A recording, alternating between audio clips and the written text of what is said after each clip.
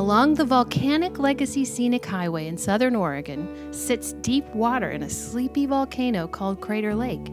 It's the deepest lake in the United States, recorded at 1,943 feet deep. But perhaps more inspiring is its purity. No inlet feeds into the lake, only pure snow and rainfall. The result, pristine ultramarine water. Due to the water's clarity and depth, sunlight penetrates deeply, leaving only shorter wavelengths of majestic blues and violets to scatter and reflect back for us to see. So how did this crater come to be?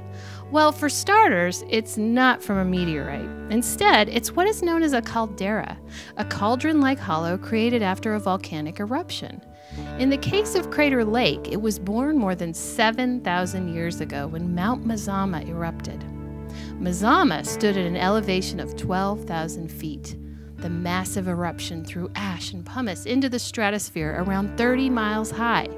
The subsequent collapse of the summit brought the elevation down to only 8,157 feet.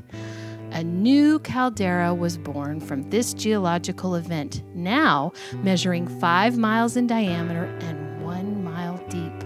It took hundreds of years to fill to today's level, with only rain and snowfall. After the first major eruption, smaller eruptions occurred, which formed cinder cones like the one you see here named Wizard Island.